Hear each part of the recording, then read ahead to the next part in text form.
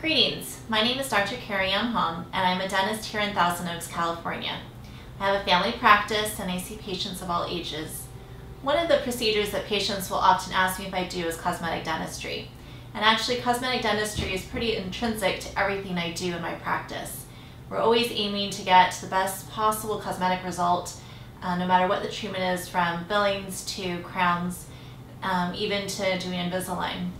Today though we're going to talk about teeth veneers. And what a tooth veneer is a very thin shell of porcelain that's made to fit on a tooth. And we use veneers for a variety of reasons.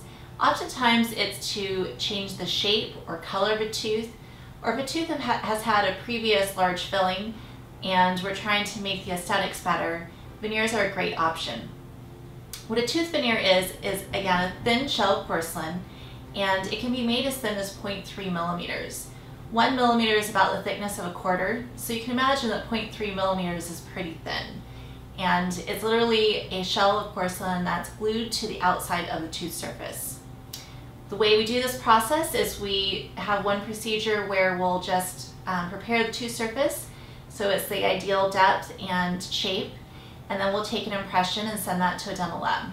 The dental lab takes about 2 weeks to fabricate the veneer, and then we bring the patient back for a final visit to cement the veneers. This is a great option if you'd like to change your smile. Again, either the color of your teeth, the shape of the teeth, or if things are crowded and you want it to make things straight, veneers are a great option. If you'd like more information about doing a dental veneer in your mouth, please fill out the Contact Us form at the bottom of this page, and we'd be more than happy to meet with you and consult with your individual needs.